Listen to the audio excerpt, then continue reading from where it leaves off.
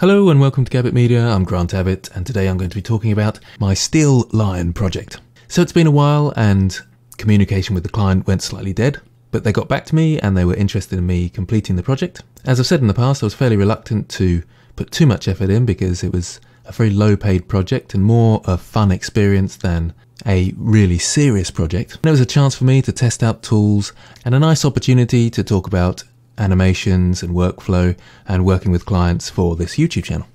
So at the end of this video, I'll be giving some advice about how you can make sure you get paid by your clients for the work that you do. So you can see what we've got so far on the screen. It's not looking awful, but it's not looking great either. And I'll break it down a touch.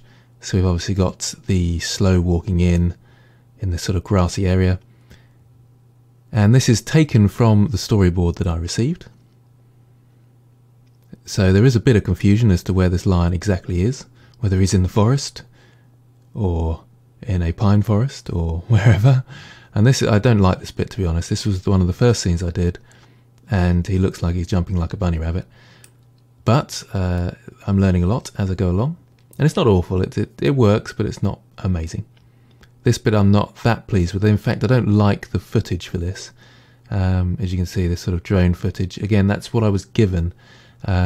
And we're using sort of non-copyright footage, which is free, so it's a really low cost project. This was the fun scene, and I'll break this down a bit more. I'll break this one down first, and I'll go through a tiny bit of what I did here. I used a grass add-on, and it was called something like Blender Cycles Low Poly Grass Models Add-on. So someone called Wolf has made this add-on. I used it to start with and then kind of modified it and added my own bits and pieces. But it was a good base and it was nice and quick. I think that's the main thing, because this project has dragged on a fair bit and I wanted to move on quickly. And it doesn't look too bad in this case. These foreground elements, I think I got off places like Blend Swap and adapted them and modified them to fit the scene. So it kind of works, this sort of walking through the long grass. The movement's not too bad, it's a bit jolty, it's tricky to see on the video, but still working on my animation really. Not that pleased with this scene compared to the last one. Same sort of thing, probably needs a bit more grass around here. I put a big sort of blurry foreground element in here, which helps to hide the mistakes. The render isn't so good. You can see all these sort of minor glitches in the details, and this is all using Eevee, which is problematic at times, but it makes your render go so much faster. The biggest problem I have is that this would take probably 3 hours to render with cycles, and I can't really allow my computer to be used for 3 hours while I can't use it for other things. So if I had the time to do it overnight, I probably would, and maybe I'll do them all, or maybe even send them off to a render farm somewhere. And I'm using the depth of field a lot to blur all my mistakes, foreground and background. But that seemed to, in Eevee, it really increased the render times, just doing a depth of field with your camera. So depth of field is the bit that's in focus. So I've got a target on the camera, and the rest should be out of focus. But it was quite tough, and it didn't work that well and how I would expect a real camera to work. So there's obviously issues to tidy up there in Eevee, I think. But that was alright. This bit's not too bad. It sort of makes sense, looks a bit stiff, but he is made of steel, of course, so that's alright.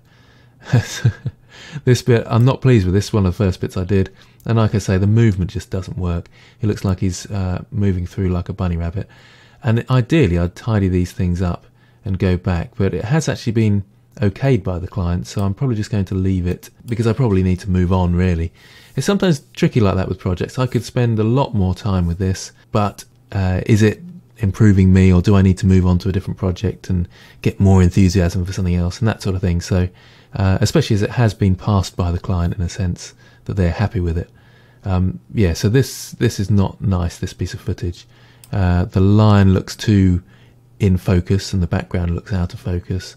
I tried fixing that, in fact, so this is after a fix.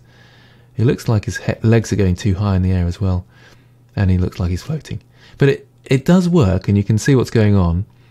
The transition between some of the scenes doesn't work as well, because one moment he's just started running, and then he's in full swing there, and then he's suddenly in the middle of jumping through the scene, and then he's outside of the woods So there's a discontinuity in the scenes, which is a kind of a fault of the storyboard in a sense, but maybe it's a fault of mine as well, that I should have more sort of establishing shots within the scenes.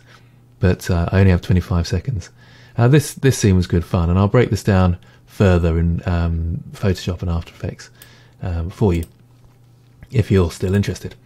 So in Photoshop, this is the scene, and it's made up of lots and lots of layers. So overlays, the foreground cliff, and then we've got, I don't even know what that is. Is that doing, oh, the sign. No, that's the sign highlights. So you should see slight highlights, but I'm not seeing much when I press it. And then the sign in the background. The client actually made the sign, so I just stuck that in and edited it slightly. And then what have we got? What else have we got?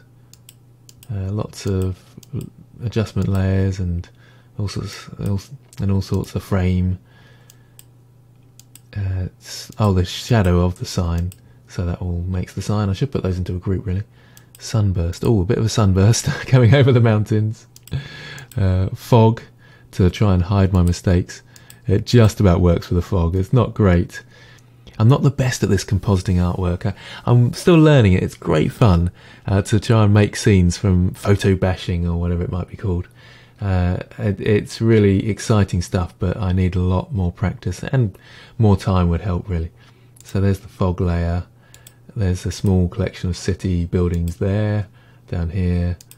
Oh, what's that one? That was a big layer. Oh, that's more fog. Oh, and a tiny bit of city in the same layer, so I've obviously done that by accident. So there's that. More city buildings. So you can see how I've built this city up from the ground up. And yeah, so that's the original. Is that the original plate? Yes, it is, and there's the sky in the background. That's quite a nice shot, really, that is. All these pictures, trying to look through Creative Commons images so I can use them, so there won't be any licensing issues and so forth. So a lot of building up and layering. And so I've ended up with this piece here, and I've got two main layers, the background layer and the foreground layer. So I can now take this into After Effects and move them at different speeds. I'll show you that in After Effects. So let's go across to After Effects. So there, where is the foreground layer? Well, that's the background layer, and the foreground layer must be, there's the lens flare, an overlay, camera. Oh, the pre-comp is of course the lines in the pre-comp. So the line and the foreground layer, and when it moves in, you can see the camera sort of moves in, and the foreground layer becomes bigger, which you can see in the shot a bit easier. I'll overlay the shot now, actually, so you can see that a bit better. So you should see the line and the foreground layer sort of becoming bigger, so it gives the illusion of depth. And there's all sorts going on as well with the lens flare, which you can just see there, lens flare going across. Try and keep the effects subtle, but the worse it is, or the worse your compositing is, the more you have to add in lens flares to hide things. What's the overlay one? Can't even see that one, so that wasn't doing much. There is an adjustment layer there as well. Oh yeah, that's quite a heavy adjustment layer, isn't it? To give the sort of illusion of evening time. And fog layer as well, so a bit of fog in there, and that actually does move across. It's difficult to see, very subtle changes, but you can see the effects that it has. So in terms of the overall project, I'm almost there. I've got two more scenes to do. The lion has got to jump off the cliff, and then it's got to be a close-up of him, and the logo. I'm fairly happy with how it's gone. There's been some interesting communications with payment. The client has been paying me. It's a very small amount, and like I say, it's not really for the payment that I'm doing this project. But I do want to talk about payment in a bit, because I do hear of lots of people who kind of get scammed doing work for free, or ending up doing work for free because the payment was never there and all this sort of thing. So what I'm doing with this project, I keep sending across drafts that are very small, that they can't really use, but they can see that I'm doing the work, and then they can pay me for that work. And eventually, to protect myself, once I've received all the payment, then I will give them the full-scale render. And that is the best way to work. Don't send anything off that's complete. Do it in draft forms.